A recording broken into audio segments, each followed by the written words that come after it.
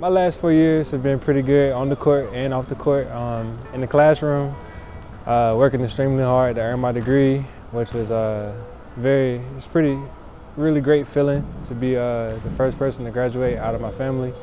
And then on the court, it's been pretty fun, winning 2 Sun Belt conference championships back to back, and looking to have a chance to win one more. But overall, it's been a pretty fun experience. My favorite moment would be winning both Sun Belt Conference championships. Just being a part of it. Last year I was hurt, but still just being on the team, just being a part of it, being around all the guys, and just like building a brotherhood with everybody. My whole time being here has been fun.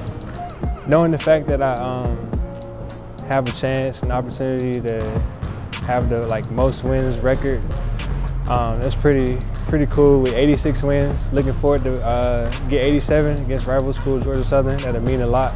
And I mean, we expect to win every game, so preparing for it. But definitely, if we could get this 87th win and I could get that record, that'd feel good.